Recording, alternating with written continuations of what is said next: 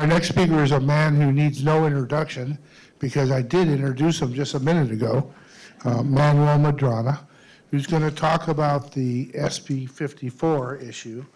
Take the lead, Manuel, and introduce your people. Okay. Lori, you could be up here if you want.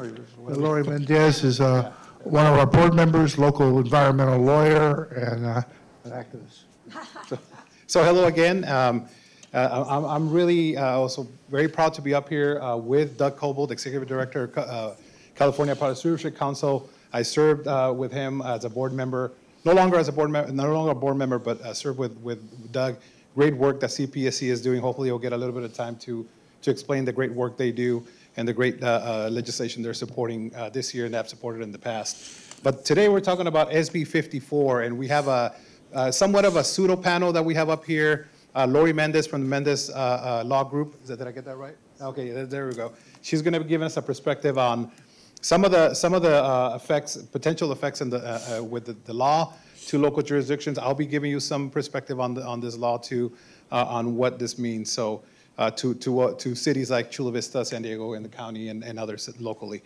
So SB 54, for those of you guys who don't know, the Plastic Pollution Prevention and Packaging Producer Responsibility Act, that's a long name, which aims to reduce the volume of plastic and other packaging, increase recycling, shift packaging pollution responsibility to producers, very, very important, provide clarity and consistency for consumers, stimulate investment in reuse and refill systems, again, really, really needed, and fund cleanup efforts in disadvantaged communities. And again, and something else that it might, eventually it will be providing some funding for cities, perhaps in grants, and also to help to create more of a market for this material, hopefully in California, if not, definitely domestically. So this piece of legislation, very, very important.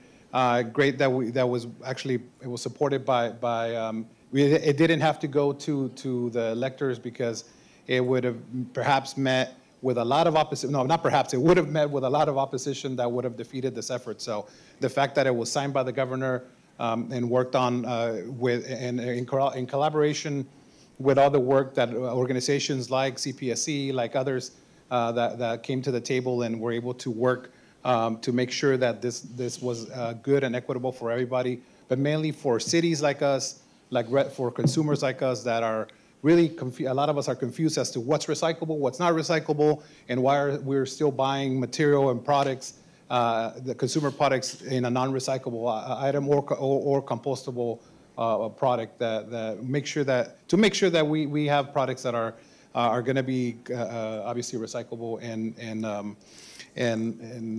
compostable. So again, groundbreaking, one of a kind in the world, I believe.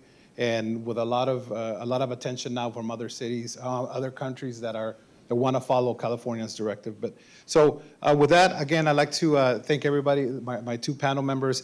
Doug Kobold also happens to be in what's the actual name of that group for SB 54? It's the SB 54 Advisory Board, yeah, which was created with members of different sectors of the state, different sectors of the economy, basically, and of this whole program.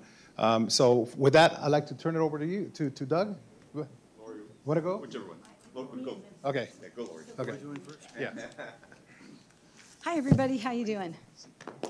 Okay, yay. I'm glad you're here. I'm glad you're awake. This is the first time in like a decade I haven't spoken at the very end of the day when people are mostly sleeping. Thank you. You told me about that. Okay, and so thank you. I'm so pleased to be here and so honored. I am here wearing two hats on behalf of both the Save the Albatross Coalition, because the albatross is our canary in the coal mine, flying aloft all over the world and sees exactly what we're doing, and all of the waste goes there. I've spoken before about how it gets into the babies. And it's our canary in a coal mine because what happens to the albatross will eventually happen to us, and it already is. And second, here on behalf of Zero Waste San Diego, I'm really pleased to be here on their behalf. And our mission is we promote and manage zero waste programs and events like this one. We advocate for policy changes that promote zero waste society, a zero waste society. We educate people, we try, on how they can reduce the effects of climate change through sustainable resource management. So those are our goals, and that is why I am here. Arrow down. So I'm an impatient person. What I do takes years in litigation to get a result, but I'm very impatient.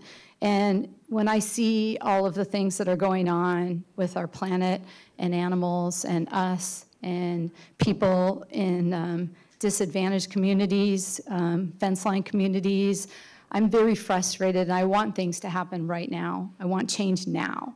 Having said that, I'm very grateful to Doug. I'm very grateful to his organization and so many others who've worked so hard on this bill. It is a step in the right direction. So let's proceed. Has everybody heard of SB 54? Okay, well, let's talk about it. I'll try and tell you what I know. First of all, it started out with an organization up in San Francisco called Recology and Natural Resource Defense Council.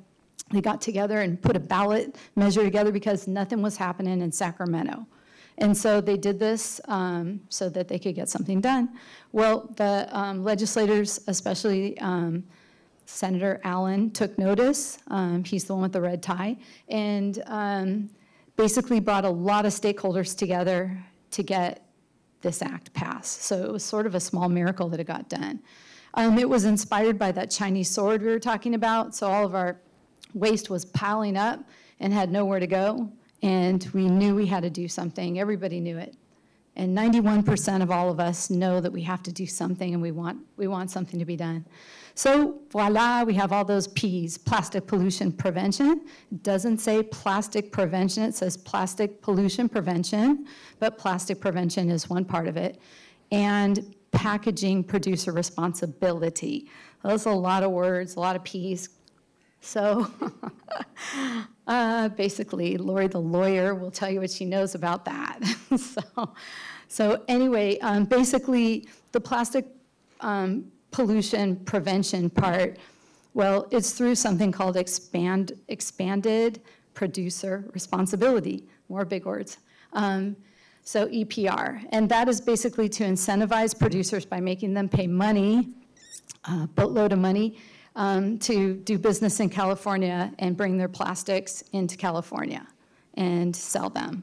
So we're trying to help them, scooch them along to help them redesign their products so that they're more organic, compostable, and at a minimum recyclable. This act also has to dovetail with priorities in California already that are codified that say that we have to start with reduction and, you know, we get to recycling a little bit further down the road.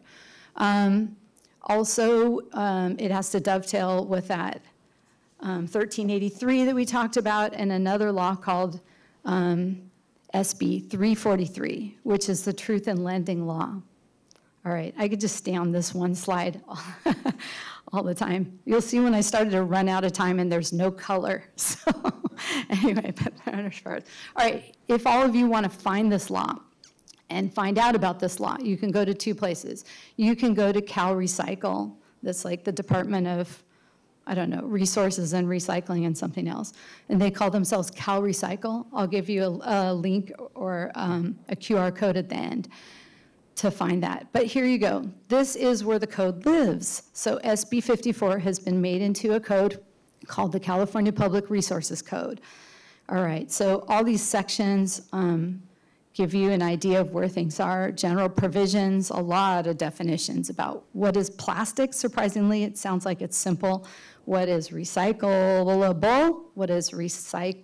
Or it can be recycled, what actually is recycled, composting, et cetera.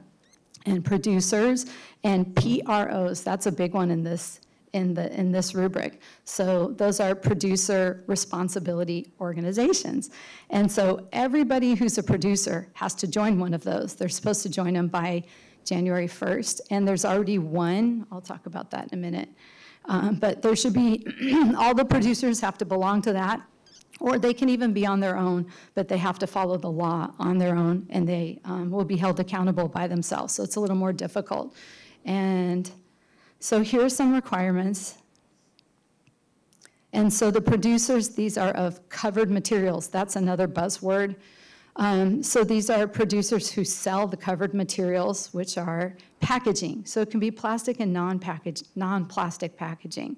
And they're sold or distributed here in California. And they are all responsible through, like I said, EPR, extended producer responsibility, for achieving the source reduction. That part's really good. The albatross likes that. And recyclability and compostability. And recycling rates. So they have to have better rates of recycling under this act. So that's the idea, is that we have less stuff going into the environment, less stuff going into the landfill, more being recycled. And if you really study this stuff, that's a whole other topic, but recycling can only take you so far. Like, you can't keep recycling forever. It's not the answer. But anyway, I'll take off my advocate hat for a second. Okay, so producers, well, we just talked about that. So this is kind of what that looks like, and you'll find this on Cal Recycle's website as well. So basically, we try to get, this act seeks to get 100% of single-use packaging, all this by 2032. So that's what I'm saying. It's like a 10-year process, okay? But it's happening. So anyway, 100% of single-use packaging and plastic single-use foodware will be recyclable or compostable. And then 65% of single-use plastic packaging and foodware will actually be recycled. Okay, so anyway, a little nuance there. And then there are deadlines in earlier years, like by 2028, 30%, by 2030, 40%. And the one I love is the 25% of single-use plastic packaging and foodware will be source reduced by weight and unit. As far as I know, that they will really be reduced. I don't think those are weasel words. That's what we call them in attorney lingo. But anyway, 10% by 2027 and 20% by 2030. And with Doug sitting on the advisory board of only 16 people in the whole state, I trust that that's going to happen. All right, so then there are all kinds of technicalities, and I really don't want to get into this too much because we only have 10 minutes and I still have like 28 slides. But anyway, let it suffice. You know, go look at Cal, just go look at the Cal Recycle page if you're really interested in this stuff and the nuances. And you can take a look at those codes. You can Google them and they'll come right up. You can get them for free. They're totally publicly accessible. Tons of fun reading this stuff. So even for me, not even for me really, but okay. So this tells you what is recyclable, sort of. It's kind of confusing. But anyway, it has some criteria. And mainly my understanding is those arrows, which I think we're gonna have some more clarity about starting this year and next year in the truth and labeling law under SB 343 that I mentioned before, like 1s, 2s, and 5s. So I keep telling everybody the inside of the Starbucks cup makes the whole cup not recyclable. All right, anyway. So we talked about the rate requirements for both food service items and plastic covered materials. Under the food service items, specifically EPS, which is expanded polystyrene. Tons of abbreviations here. So anyway, the polystyrene we think is going to be de facto or kicked out of California because we don't think it has a chance of meeting the recycling rate requirements. So we think, thankfully, we think that EPS, we predict, is going to go away from California. Anyway, so the thing about the PRO, the good thing about this law is that they have to implement and they have to do all the heavy lifting. And they have to pay for that stuff. So all the stuff that Cal Recycle does, and Doug will correct me right afterwards if anything I said is inaccurate, but I understand that they will have to pay for all the implementation.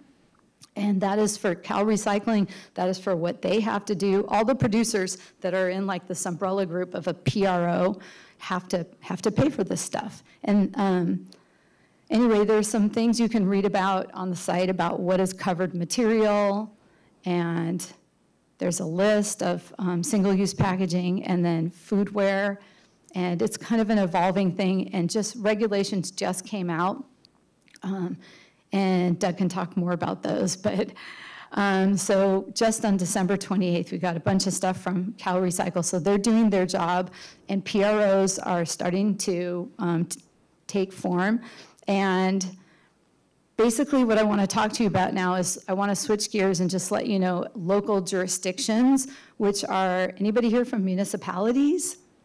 Any municipalities? The county? Anyway, all right, very good. So I'm speaking to you.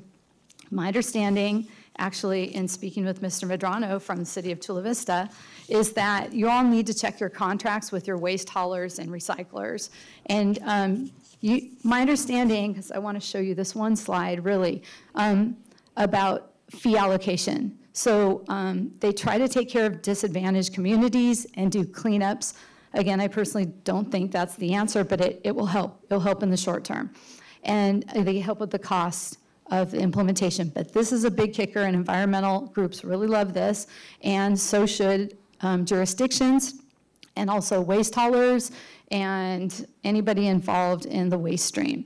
So there are $5 billion over 10 years starting in 2027. January 1st, 2027, those funds will be available, and they are for implementation, they're for cleanups, they're for different things, is my understanding. Although this one may just be for cleanup, I'm not sure. But there are implementation, no matter where. Doug, please let us know about that.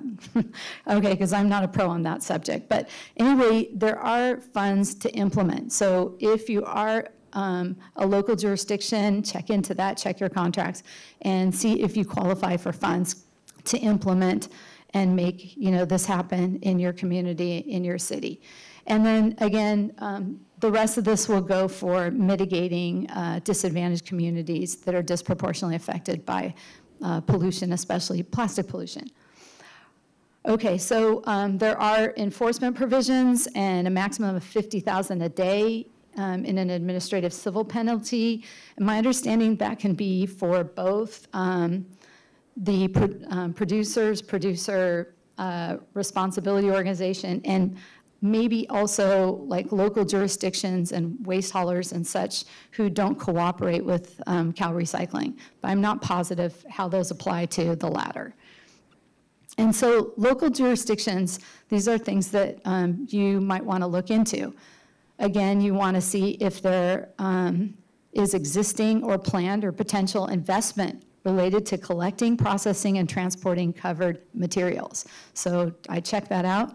I'd also check if there's a process for receiving reimbursements for investments from the PRO, and the role of local governments and haulers and service providers in negotiating costs with the PRO.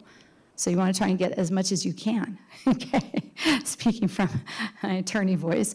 And the effect of SB 54 on reimbursements to your ratepayers. So there are also some duties for local jurisdictions and haulers and MRFs, et cetera. I know there's already a lot of reporting going on, but when Cal Recycle asks for it, this is not exactly the slide, but they do material characterization studies and they need your help. So it's a collaborative process, and they will be asking for information, and basically you have to give it to them. Yes, so all local jurisdictions have to include in their collection and recycling programs all, remember I said the buzzword, covered materials. So those are contained on a published list, and you can find that list on Cal Recycle. And I talked about you have to submit information if they ask for it. And if you can't recycle, these are a little bit out of order, but if you can't recycle if you can't recycle the covered material, then you can ask for an exemption, and you can ask for a re-exemption. The exemption is good for 2 years, and you can ask to be re-exempted after that for another 2 years, and so on, if there's a good reason why you're not able to recycle, and Cal Recycling grants that. Okay. So I am going to, Cal Recycle has a whole bunch of things, including a special needs assessment they need to do. So there's a lot to be done here. It's a big act. Take your time and look at it, or supporting materials. Again, you can go right here to the webpage on Cal Recycle, or you can just go to calrecycle.org and look up SB 54. You will find it. And finally, I want to leave with this lace-on albatross that thanks you very much for your time and attention. Thank you. Next speaker is Doug Kobold from CPSC. And Doug is also a member of the CRA Board of Directors, and he's on statewide advisory committees, and he is the king of the EPR. Thank you, Rick. Yeah. Did you want that? Thank you for having me here today. I appreciate being able to come down and talk with you about SB 54. My name is Doug Kobold. I'm the Executive Director of the California Product Stewardship Council. Just a little bit about CPSC. We were born out of local government. Local government needed a united voice in the capital to talk about solid waste issues, what was affecting you, because the cities and counties have a lot of things to deal with, not just solid waste. So this was a more focused attempt to give you a single voice in the capital. I work alongside Nick on a regular basis. You can tell we're kind of chummy. But and a little bit more about me, just so you know where I come from. I've been talking trash for well over 30 years. It has all been in, most of it was in municipal solid waste, so I was actually in county government for over 23 and a half of those years. I've spent the last 5.5 years at the helm of CPSC. I was the board chair prior to taking on the executive director role of CPSC, but proud to lead this organization. I'm proud to be here today and also there up in Sacramento representing local governments to make sure that what laws get through are reasonable. For 54, I want to congratulate Nick. SB 54 would not have happened without Recology, for one thing, putting up multi-million dollars to get that initiative started, to get the discussion going, because Senator Allen and also other assembly members and senators tried to get this packaging issue under control for years, several years, with no progress. So Recology said enough's enough. We're gonna break away, and we're going to try and get the public, the people, to say what we want to do with this. Nick was helping lead that charge, and I will tell you, without the initiative, a threat of an initiative going to the people, 54 would not have been signed. It would not have been agreed to and would not have been signed. So Nick, thank you for that and all the work you put on that. So a little more about our board. So again, like I said, we were born out of local government. So the majority of our board is local government representatives. You might recognize one of your fellow colleagues down here in the Southern California area. Colleen Foster is currently our treasurer. Manuel mentioned that he was on the board. Manuel, thank you for all your years of servitude on the board. We do really appreciate it. And here's some more of our members. I don't know if any of the other board members are in the room here, but we have a pretty good representation across the state. And then we also have 4 private sector members and then 11 public sector members. So it's a really good representation of who we are and a very diverse group as well. I really appreciate my board. They bring a lot of knowledge, experience to the table. I love active board members. All of my board members are active, and so it really helps us as an organization, which helps you, because again, we're here for you. I couldn't do this alone. I wouldn't even try. I have extremely talented staff behind me that do a lot of the great work. Eric, I understand Joanne did an awesome job with the Regional Recycling Working Group update yesterday. So we're happy to come. If you're part of that group, you hear me drone on every monthly meeting. Now you get to listen to Joanne. She's going to be a lot more dynamic than I am. So glad she's able to take over that reign for me as I venture into my bigger duties now as a result of SB 54 and a number of other things. I would be remiss in not thanking our funders, the local governments throughout the state. If you're in the room here and you're a local government, you don't see your red dot for a city or your county in green, please see me afterwards. I'll be happy to get you signed up to become a member of CPSC or a funder of CPSC. And of course, all our private sector sponsors are very important to us as well. Republic Services is on there as well. We appreciate having a board member from Republic Services and also them as a funder as well. Okay, SB 54. So there's going to be a lot of overlap between Lori and my presentation, so I'll be able to speed through these slides pretty quickly. But this is a big lift. This is a big bill, huge thing to happen in California. Producer responsibility bills are not easy. They take years sometimes. When CPSC passed the pharmaceutical bill back in 2018, it took 6 years to get there. It was just, it's a hard process. And again, the threat of an initiative by Nick's group made it possible for 54 to be even passed. But again, it talks about working on single-use plastic packaging and plastic single-use foodware. So I'm not going to go into all the details of these slides, and you're going to see some redundancy between mine and Lori's presentations, which I think is helpful, because how many of you are in the education side? How many times do you have to tell people before they get it and understand it? At least 3 times. That's right. So I'm not doing that. You guys are all great. You don't have to hear it 3 times, but it's great to always just to reinforce it. You saw this slide earlier from Lori. This is, again, what's out on the CalRecycle website for some of the main provisions of SB 54 and some of the timelines of what's happening there. I do want to talk about this one a little bit more. Lori did a great job covering this, but I want to do a little more on this. This $5 billion is huge, and it is focused on cleaning up the past sins. It's going to be spread out. There's still some ambiguity about exactly how it's going to be rolled out. CalRecycle is working on those regulations that Manuel mentioned. It's well over 100 pages of regs, so if you really want something to put you to sleep at night, pull up that regs package. I guarantee it'll put you to sleep. But it's really going to be helpful, especially to the disadvantaged communities, with the amount of money that was being passed towards the disadvantaged communities, to really, because they're the ones that bear a lot of this burden, so why shouldn't they see a lot of relief as well? So watch more on this. It doesn't trigger until January 1 of 2027, but then that $500 million a year will be coming in, and then CalRecycle will be dispersing that according to the formulas, at least in the statute. That'll be reinforced in the regulations as we progress. A little bit more on that. Again, you're going to get this presentation after, so I don't want to go through all the details of what's in here, but I want you to have some good information about how this, all these things are going to be working in 54.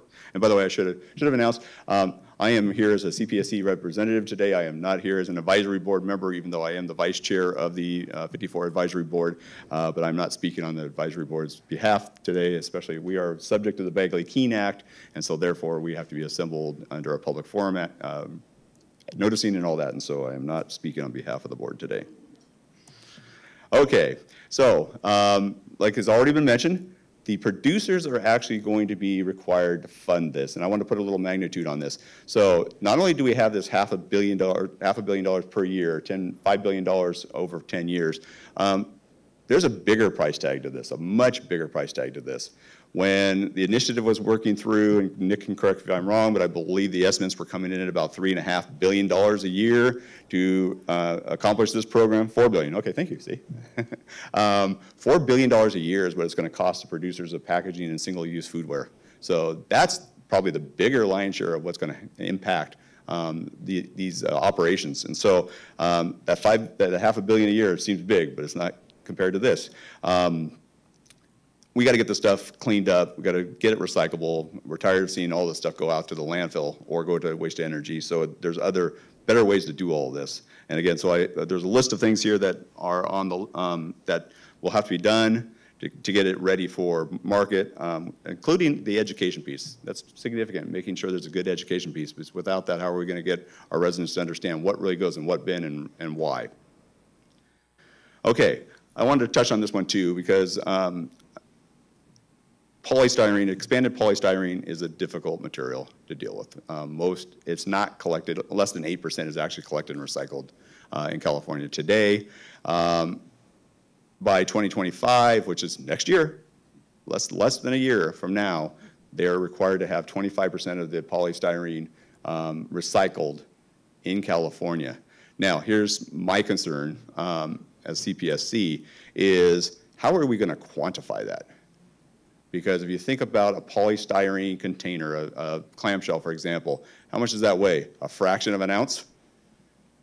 When it gets into a bin, what's going to be in it? Probably everything, right? You have your food, close it up. Maybe there's food waste in there still. It's going to be in there. It's going to add to the weight. I am going to be very interested as a board member listening to how this is going to be calculated to make sure that they are actually being able to recycle this. I think it's going to be a challenge, but I'm hoping we'll be able to get it right, and so that it's enforceable. I would love nothing more to see expanded polystyrene for these type of operations go away. This stuff is just not good for our environment. It never has been. There's a lot of good alternatives out there. We just need to get it done. Okay, local jurisdictions, what you guys have to consider, and so Lori did a great job of covering this as well. So you are going to be required to do things. And if you think 1383 is fun, grab hold. 54 is going to be even more fun. But at least there's going to be some coverage, there's money coming in. So the difference between 1383 and 54 was 1383 was all thrust upon the local jurisdictions to come up with how to fund this, and you're going to go through your ratepayers, which a lot of you have. With 54, that funding is coming from the back end. It's now going to be coming from the producers through that one PRO. As Lori mentioned, the Producer Responsibility Organization, that is the Circular Action Alliance. CalRecycle has named that PRO. They are actually also the PRO in Colorado. California is one of 4 states that has a packaging law on the books. The other 3 states are Colorado, Maine, and Oregon. So out of 50 states, only 4 of us have got something going. Maryland is talking about it. They're working on a plan. So they've got something going to go. They're doing a study. Anyway, so there's going to be a lot of things going on here, and Lori had it on her presentation too, is an impact on the ratepayers.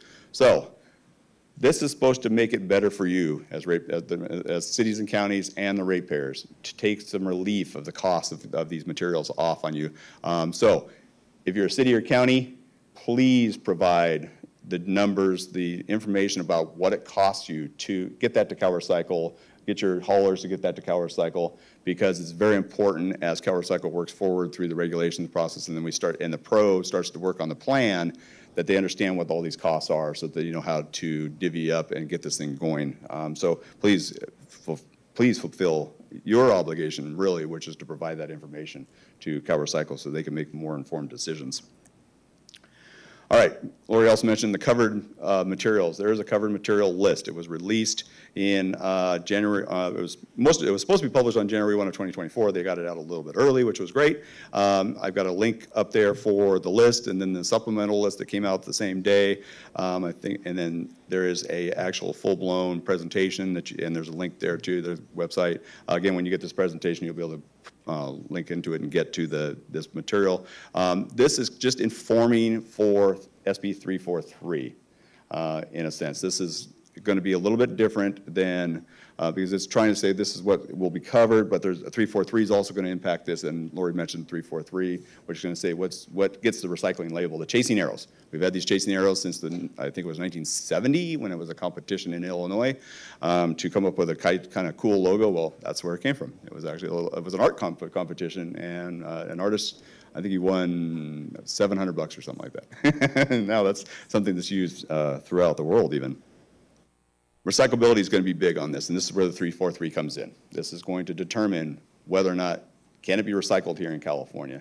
And there's a big difference between can be recycled and is recycled. So keep that in mind when you're thinking about how these things work, because anything is recyclable. Anything is recyclable. How much does it cost? And how reasonable is it to be able to recycle it? And so certainly what CPSC tries to do, we try to get the producers to think about this on the front end. Design for the end of life, so we push producer responsibility and having those producers take that stuff back at the end of life, because they may make different decisions in the front end. The design engineers are going to design what they're told to design, and if they're given different parameters, they're going to design it differently too. So we need these companies to understand that this is their problem as well. It's not just local governments, it's not just the ratepayers. Another bill that's going to touch this, which wasn't mentioned earlier, is AB 1201. Nick had a lot to do with 1201. I appreciate what he did there to take another stab at defining what is compostable. Lori made the comment about a plate, the plates here, I think it was the plates, or one of the items that you're using, the Starbucks cups that are not recyclable. Do you know why? It's that polyfilm lining that makes them waterproof. Remember, if you put something in just cardboard, it's going to leak through pretty quickly, a liquid. If it's takeout food, it's going to be greasy. So you want to make sure it's coated correctly. Well, they've been using polyfilm. Polyfilm doesn't work well in a compost operation because now you get microplastics into the compost. How does that work for organic compost? It doesn't. And so that's one of the issues that they're going to be wrestling with, is how they've got to figure out what kind of lining can they put on there, what other linings are there that will be passed the BPI test, will be deemed as compostable, therefore then the whole product is compostable when you're talking about single use. So more to come on that. Follow the 1201 discussion as well if you're interested in the compostability type. Okay, as mentioned earlier, I am a member of the board. We were actually, it's a cross spectrum of who's on there. There are 13 voting members, 3 non-voting members, and we're trying to, the board is representative of all the aspects of this problem, which is good. I think it's great. We got a broad brush of stakeholders. We are subject to the Bagley-Keene Act, so therefore every meeting we have will be an open meeting. Our next one is on March 8th. If you're really interested in watching us go all day long, grind along, feel free to log into CalRecycle, and there'll be a link to get in and watch the meeting. We are going to be doing day-long meetings. We're going to be starting with monthly meetings, all-day meetings, monthly meetings, starting with March 8th. That'll be the next one. There's the board members that were duly appointed or elected. There were several organizations that elected their members to be appointed, and then the 3 non-voting members are the California Retailers Association, what was the other one, the California Grocers Association, and then one was the PRO.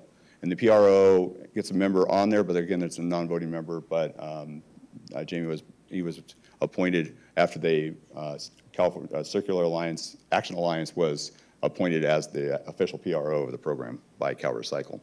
And on our first meeting, we had to elect a chair. That was Timothy Burrows. If you don't know Timothy Burrows, he is the executive director of Alameda Stop Waste. He is an excellent cat herder. He's going to do a great job with all of us cats, trying to keep us in line up there on the dais. And then I was fortunately elected as vice chair. And then Veronica Pardo, who represents the Resource Recovery Coalition of California, we like to call them R2C2. They're the northern counterpart to the California Waste Haulers Council, if you're familiar with them down here, which is a lot of the independent haulers. So she's going to do a great job representing the hauling committee on that board, in that position. So there's going to be a lot going on here. I know we're short on time, and I'm between you and lunch right now, which seems to be a trend for me. I'm either here holding you back from your food, or I get to entertain you and try to keep you awake after food. So maybe it's better to be before than after. But definitely stay tuned. Log into CalRecycle's website, and if you're interested in this, and follow along, and definitely comment. Feedback is important and necessary for us to do something that's going to be workable and usable for everybody.